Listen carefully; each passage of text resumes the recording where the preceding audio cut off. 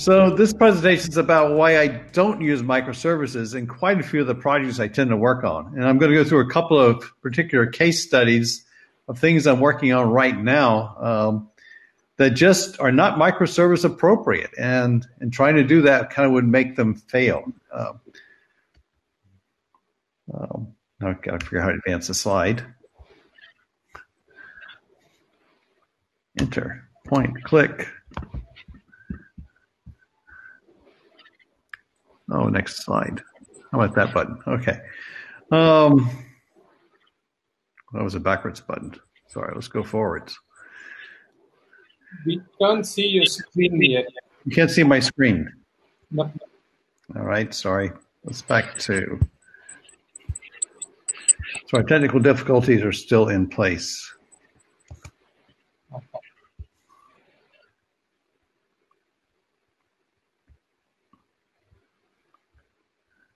Camera's on, camera off, camera on. I'm in present mode. Yep. Yeah, I'm already in present mode, so that seems to be working. Yes, we can see your slides now, or rather your screen now. Good. Still seeing it? Yes. Still seeing it? Still seeing it? Absolutely, yeah. All right. This is just a little bit about me. So one of the things you can see is I'm very old. But the other thing is kind of more on the right side, and that is I tend to work in new technologies on the bleeding edge. So a lot of things I talk about sometimes are not appropriate for you right now, but the chances are in the next 5 years you'll get to do these things. So I'm going to talk about sort of requirements uncertainty, because as I see various projects over the years, especially around Y2K, there's some things that are really certain about that and some uncertainty. And if you have actually perfectly good requirements and everything's kind of known, waterfall actually works pretty well. I mean, I delivered systems for a quarter of a century using waterfall technology successfully. It turns out, though, Agile lets you have a little less certainty, yet still possibly deliver. And this was kind of really cool because now I can sort of start out doing something a little quicker and sort of let the new requirements flow in. But the problem was always that if the requirements are really kind of more uncertain, then basically you will be unsuccessful. So either you build the wrong thing or the customer says that's not what I really wanted, or you can't figure out how to deliver it at all. So a lot of promises made, a lot of things failed. So I kind of figured that to be the graveyard. But over time, I began to understand that there's some differences here. So there's kind of fuzzy problems and there's traditional problems. And I'm using, sorry for the graphics, but I'm using the Cynefin model from a guy named Dave Snowden. Some great YouTube videos from him about how this really works. But he says problems are either simple or complicated. Where simple problems, the cause and effect relationship is very straightforward. But for complicated problems, the cause and effect relationship is more convoluted. So it kind of takes an expert to figure that out. But he didn't stop there. He says there are also problems that are complex and chaotic. And a complex problem is one where the cause and effect relationship can't be figured out. Even though you'd like to think it exists, it really doesn't. And so you see things like financial markets. When people say, I can predict what the financial markets are going to do, they're just kidding themselves because it doesn't really have that cause and effect relationship. It is a complex product. And chaotic means I have no idea what's going on at all. And just because a problem is complex doesn't mean it can become complicated. Complex is complex and tends to stay complex. Complicated just means maybe I need an understanding of it. So, for an example, is a complicated problem would be something like, figuring out financial transactions. There's the rules about how I figure out financial transactions. A complex problem is be one that says, well, what share should I buy? Well, that's complex. There's no rules about how you make money in that environment. If there were, people would have already solved it. So it turns out these problems are radically different than each other. And therefore, you tend to organize differently to solve them. So for a simple problem, our very traditional organization structures work really well. The idea is the manager's there and telling the people what to do and trying to make them work faster and better and fewer errors. And there's managers and managers training how the managers work. So a very traditional structure. So a call center, this would be a perfectly good structure for that. For complicated, though, you've got to have some experts that understand the domain. The problem is, of course, experts are expensive. And so basically what you need to do is you put a team together to do what the expert tells you to do. This actually describes more traditional Agile quite well, where the experts are going to tell you what the stories are and prioritize the stories for you. And the team is responsible for delivering the stories that the experts are looking for. So again, a really nice structure that works really well for solving complicated problems. And again, a structure I use quite a bit. The problem with complex is there's no one who can tell you what the answer is. There are no experts. There's only people who are trying things out. In fact, there's not a real good role for a manager either, because the manager can't tell you what to do either because he doesn't know. It's all about experimentation and trying things out. And of course, that's a very, very different organization structure and a very, very different process associated with that. So if you look at sort of these requirements uncertainty, one of the things you realize is you can do some of these things that used to be in the graveyard, but I would call them fuzzy. But there are ways to actually implement fuzzy problems. But you got to realize these are different problems and they require different approaches. So for a more traditional Agile structure, stories are a really wonderful thing to do. You put the specialists in place to understand how to do these things. You do so TDD, you put your acceptance tests in place, write your migration scripts, and all that stuff works really well. But in the fuzzy world, it's about idea-focused features. It's about ideas. What's the idea? We don't know we don't have a story because we don't know what works. That's why we have to experiment. So we have ideas. And these ideas are implemented very quickly, so you need a full stack developer who can do it all, not just hand it off to somebody else to do pieces of it. Because the faster I can experiment, the more successful I am. And so you want a system that actually realizes when things are working poorly, KPIs are being collected, so you know when things are working and not working, because, again, you don't know what the right answer is yet. And this is where microservices fit very, very well. They're highly decoupled.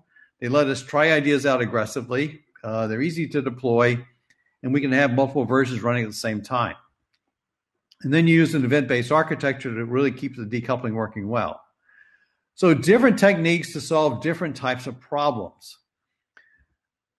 And of course, you do a continuous deployment. So I've been working recently with the Norwegian national benefits. So I'm actually in Oslo right now working on this for the last year. And what I found in this environment is that they are just starting to hire programmers in the last few years. So they used to outsource everything. Now they're actually bringing their programmers in-house. So they got some really good programmers. The programming talent is surprisingly strong, but they're new to this organization, and the organization is kind of new for them. They're actually as an organization, they're very inexperienced on how to run products, how to run projects and product management stuff. But they are committed to Agile. They're just not sure what that means when they said it. So I worked on several projects. We'll talk about each one of these in turn. One is a sickness benefit. In Norway, you can get up to 52 weeks of sickness benefit paid by the government if you're sick for an extended amount of time. And if you're sick longer than a year, you can move into disability, which gives you several more years of benefits. So a very strong benefit. And of course, we now have the unemployment benefit as well. So if you're unemployed, you can get up to a year or 2 years, depending upon your salary level, of unemployment benefits.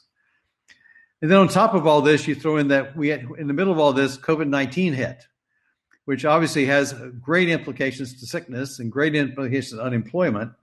And so all of a sudden, our caseworkers were completely swamped with work. So this is the environment we're working in.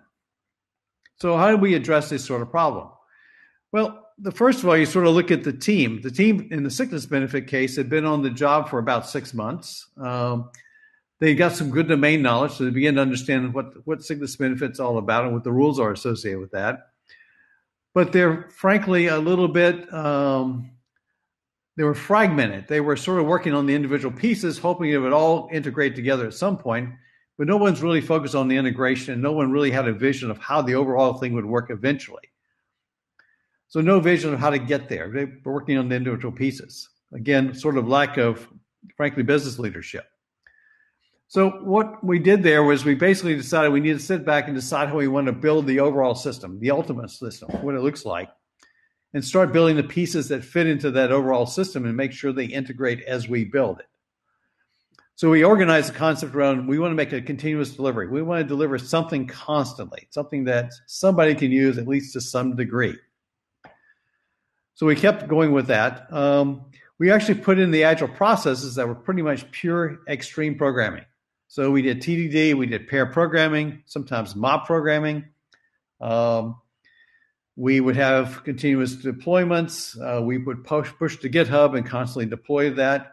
In fact, we're probably running right now around 12 to 14 deployments a day into production, into live running systems. Contrast that to going back a couple of years. We did some analysis a couple of years ago with these benefit stuff. The organization as a whole would probably about in a month, we would probably deploy 6 or 7 new systems a month. Now we're doing that in a few hours for one system. The other thing we need to do is create some business vision. We need to lay out what the epics were, what the features were we're trying to build, and the stories, and sort of a roadmap of how we got there. So how do we architect this thing? Well, the first thing we realize is the rules associated with the sickness benefit come from the law. And the law does not change very often. This is actually a complicated problem. The law is complicated, but there's nothing fuzzy about the law. And so you sort of read the law and you sort of see what sort of rules they have associated with it. They talk about making payments. So we created an object called a payment period. And the payment period should be, no more than 30 days because we like to cut you a check at least once every 30 days if you're sick. And the idea that, there were certain rules about what it means to be sick. Well, we built ourselves a timeline that says, okay, what day are you sick? And now how sick are you? And what sort of job were you doing at the time when you got sick? So very obvious sort of concepts behind this that, frankly, very traditional programming technology can model very nicely. And that's what we wind up doing. In fact, currently in the law, we probably have about 320 concepts we modeled and over 3,000 assertions that we constantly run. Take about 20 seconds to run the 3,000 assertions, making sure that we haven't broken one of the things we put into the system. But the nice thing about the system is the law is relatively stable. Law changes really slowly. So we're not going to be pushed to do the models. We wanted to model the law quite clearly. What does change all the time is where all the information comes to fill in the law. So we wanted to isolate that from the law itself. So we used the traditional mediator pattern. We put ourselves sort of a mediator/controller between us and the rest of the world. So the law only talks to the mediator, and mediator feeds stuff to the law in the format the law loves to see. But the mediator is responsible for sort of turning everything into a sort of law format for us. So, for instance, we get a lot of documents coming in, documents from the doctors, documents from the employee, documents from the company, all about, the sickness and how much they're getting paid and how long they've been on vacation, all the information flowing in. And frankly, most of the times this information is pretty much in sort of garbage format. Oops, I just lost my screen. I lost a lot of my screen. Am I back? Anyway, I hope so. So we're getting external information. The other thing we're getting constantly is we need to run off to legacy systems to get other information because there's other information we need to collect. We go to the tax authority and see how much money you're making, who you work for. We need to go see what your sickness history is because we have a limit on how many sick days we pay across a 3-year period. We only pay 248 sick days across a 3-year period. So we got to see what you used to be sick. And we got to see if you're getting some other benefits. Other benefits, for example, being things like, are you getting a child care benefit? Are you getting some other vacation benefit? So we have to check those things. And finally, one of our other key sources of information is, in fact, our caseworkers, because our caseworkers need to look at your file, look at everything going on, and see if you indeed do qualify for sickness benefit. So for that, we just built ourselves a little task manager. So if the mediator decides this information has to be gotten from the caseworker, we just send something over to the task manager. He puts a task out in a database for the caseworkers to pick up. And that's how the system works. So you look at the system and what problem we're trying to solve, and there's no need for elaborate service-oriented architecture with tons of microservices. The law is very straightforward, easy to model with techniques we've done for the last 30 years. The mediator is a well-worn pattern for that. We are using new technology in some ways. We got a Kafka bus there separating us from the world, which is kind of cool. But the idea of a task manager, putting to a relational database that these are things that caseworkers need to handle and deadlines for handling them, very traditional application, and we built it in that fashion. The only place we use microservices is when we are working to the outside world. Knowing the outside world always is kind of volatile, so we want to make sure each one of these is different for each outside world interface. So we have one per outside world interface. They're responsible for making sure to get the information in a timely fashion and any retries necessary. Some of these outside services we have, they don't work on weekends. So the service decides it doesn't work, it needs a weekend as well. So one of the things we have to worry about is waiting long enough for that to pop back up again. So wait till Monday morning, then ask the question and get the data back to us. So again, a very traditional structure. So again, we're using new technology, but we're only using a little bit of microservices. We're writing everything in Kotlin. My feeling right now is if you're still writing Java code, you're making a gigantic mistake for your organization. Kotlin is way better than that and very compatible to all the Java code you have. We are using multiple Kafka buses. We're using a messaging sort of based interface. So we send messages to other services. Services send messages into us. So we basically using Kafka buses very aggressively instead of RESTful interfaces. Our UI is built with React. And there is some microservices, but mostly for the purpose of externally isolating things that we don't have control over and keeping that ugliness away from our core system. So in conclusion about that, the sickness benefit didn't need microservices. As much as they kind of thought they would like to play with those things, it just is not appropriate. And partly because the domain itself is stable because it's law and the law is well defined. So there is no kind of fuzzy in this sort of situation. And these concepts can be, these non-fuzzy concepts can be modeled very easily with objects. And we'll put some flexibility in the UI because we know that changes a lot. We eventually want to support mobile interfaces, for example. But the back-end law should not have to change for that. So again, that's our conclusions associated with that is, frankly, it's not fuzzy, so I didn't need that. So don't try to do that. And we didn't try to do that. We avoided it. All right. And so now we moved on to unemployment benefits. And you're going to get a little feeling of deja vu because it is the same organization. In this case, the team had been on the project more than 12 months. Again, the good domain knowledge. They'd actually try to use microservices. They attended one of my classes about microservices and thought that would be an appropriate architecture for themselves. And it turns out it did work for all the easy stuff, but it didn't do the hard stuff at all. And so they did all the easy stuff and kept running across the hard stuff and saying, well, we don't know how to solve this. And again, the problem was we probably shouldn't have been using microservices. Again, very little vision about what the ultimate system looks like. Again, to some degree, immature leadership on the business side of the company as well. So again, almost the same deja vu. Let's create a cohesive architecture. Let's build continuous delivery.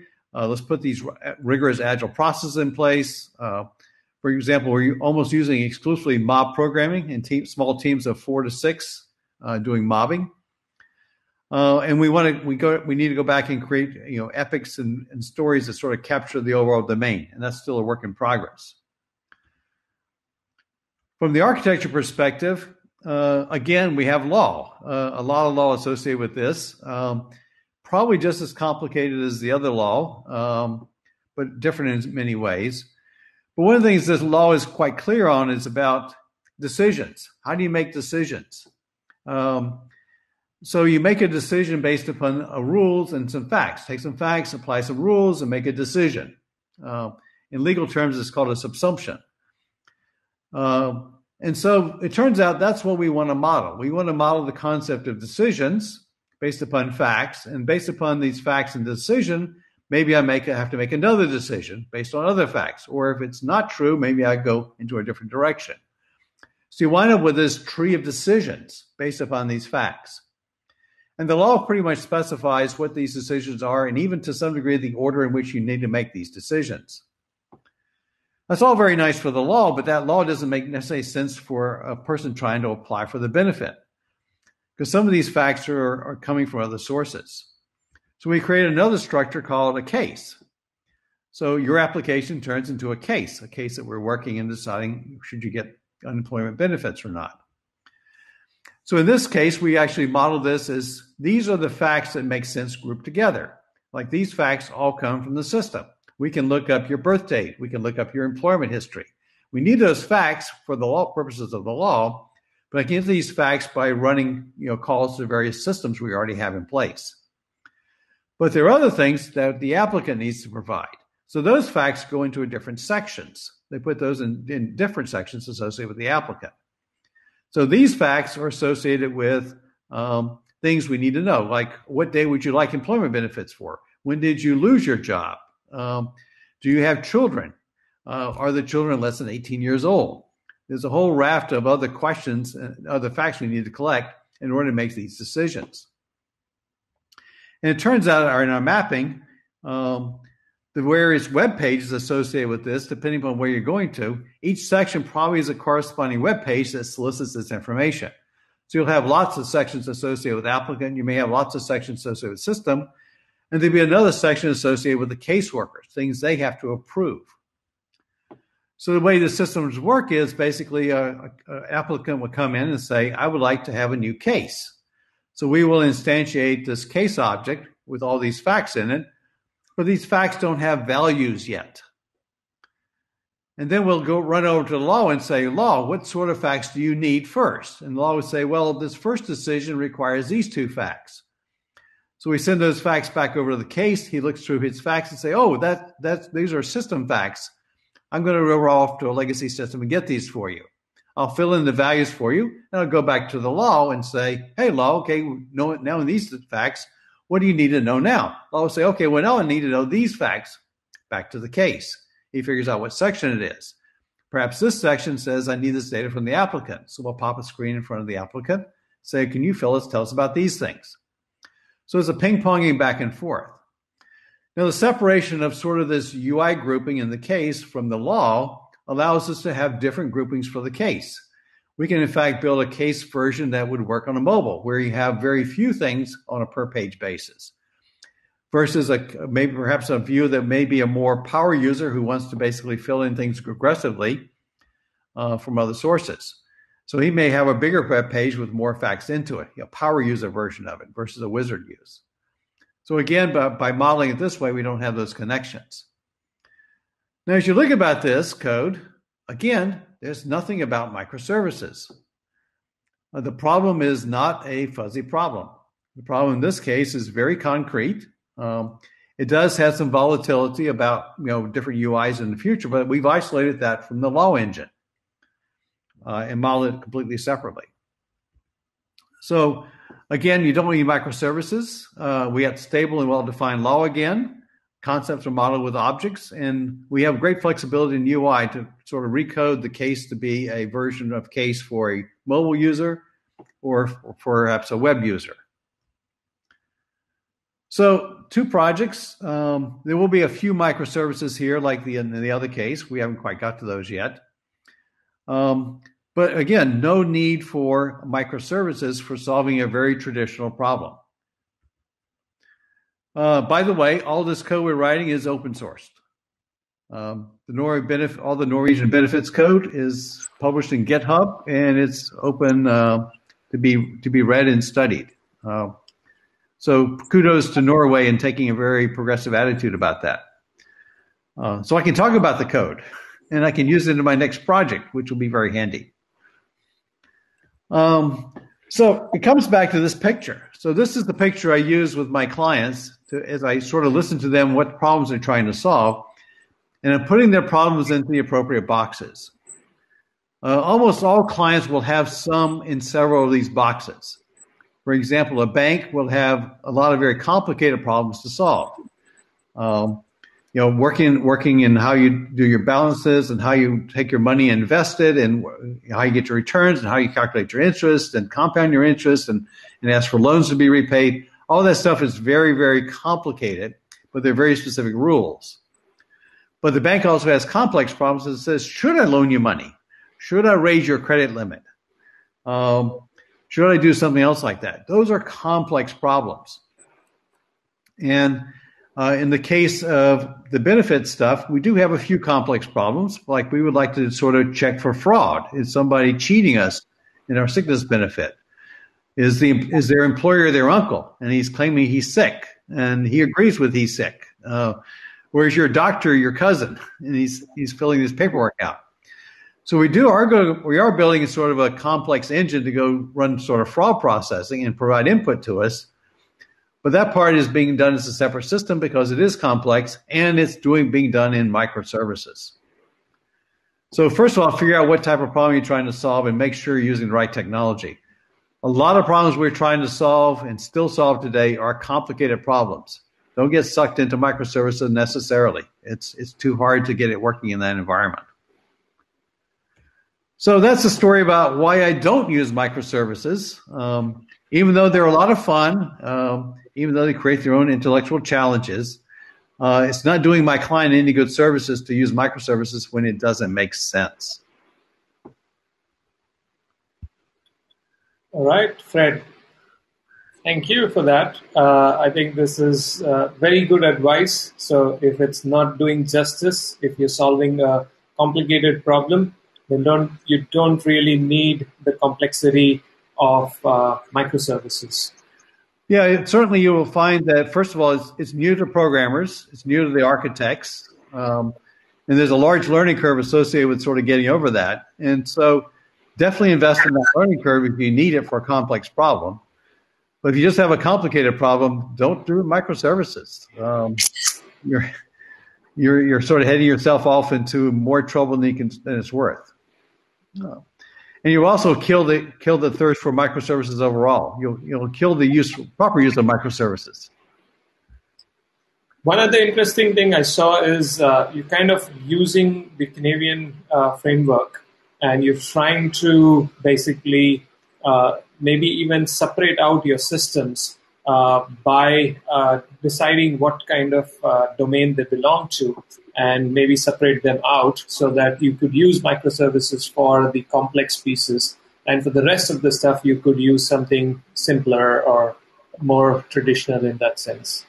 Yes, and that's like we always want to decompose our systems that way. That we want to decompose our systems so that we're looking at them as small pieces that kind of make sense.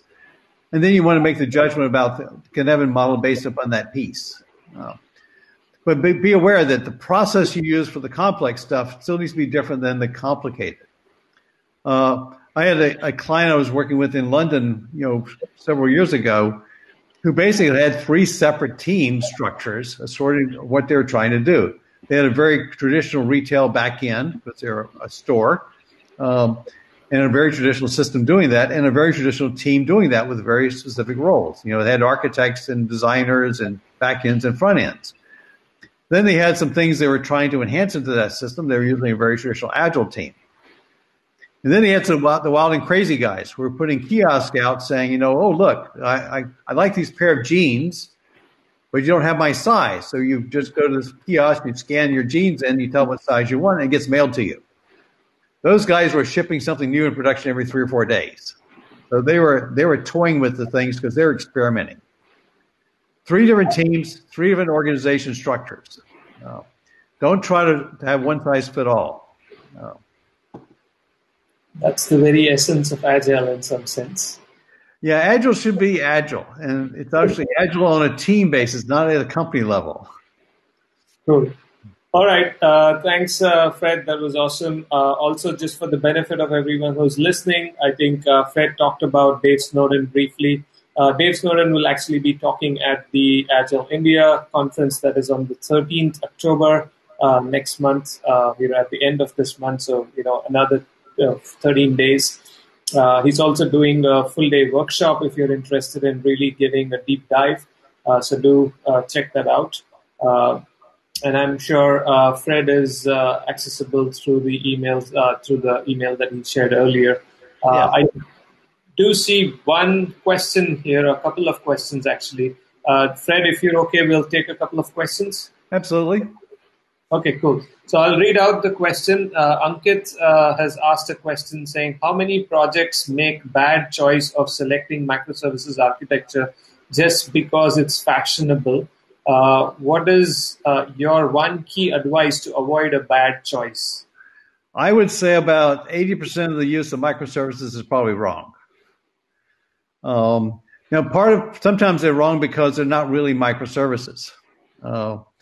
They're not really small, less than 1,000 lines of code sort of things.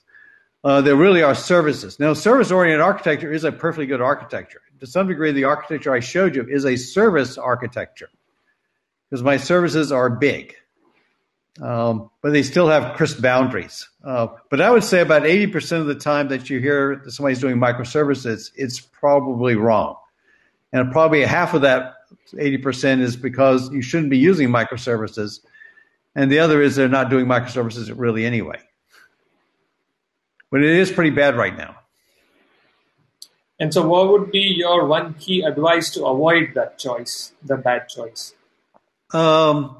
Make sure you ask, what problem are you trying to solve? To some degree, technologists or even CTOs will come in and says, we want to do microservices. We're committed to doing microservices. And you need to educate them about that's not really a good answer for anything except the fuzzy problems. And unless you're some really weird startup in Silicon Valley, you're probably not doing, or even Bangalore, you're probably not doing fuzzy problems. Fuzzy problems are the ones that don't have answers. That's where you get AI solutions and things like that in there as well.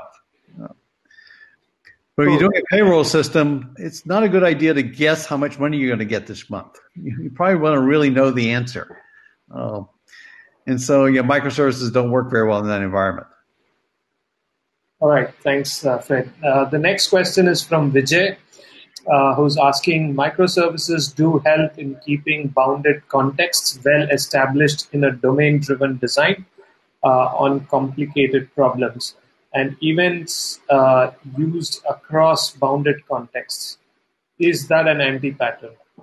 I think that is a good point, but I would say that to some degree we're using that in our architecture as well. So the interface to, say, the law portion of these components is actually very, very, very skinny. All the internals about timelines and payment periods and stuff like that is completely hidden from the outside world. And so in terms of our outside world, we are basically publishing events back to the rest of the world. So we are expressing what we need and information. So we're doing that very similar to that. So I think the bounded context stuff is a good idea. So you want to make sure your bounded contexts are as small as possible, but not if it creates high coupling between pair of services. So if two services have to have a very high bandwidth exchange to make their decision, you're definitely wasting your events like that. Your events bandwidth should be pretty narrow to that. So a fat API is probably a sign that you have the wrong context boundaries. But absolutely make as many small ones as possible with as skinny of interfaces as you can possibly make them. Cool. I think, for example, in the case of the sickness benefit, we have 320 classes. I think there's 7 public classes in there. The rest of it is none of their damn business, pretty much. So that's the bounded context argument. And even within there, we do have context within there, but we create the context around package boundaries. So there's multiple modules involved, Kotlin modules involved in each component to help further isolate those. So congratulations on bounded context. Absolutely. That's what makes a long-lived application. Yep, totally makes sense. All right, I think we have run out of questions and run out of time. So thanks, Fred. I know it's late for you, but thanks for joining in. Well, you're welcome, and I appreciate the opportunity, and I do apologize for our technical glitches. So hopefully look forward to seeing you guys, all you guys, more in person one of these days soon. Absolutely. Thank you. Thanks, everyone, for joining. Appreciate it. And look forward to seeing you all on the 13th when we have the main event. Thank you.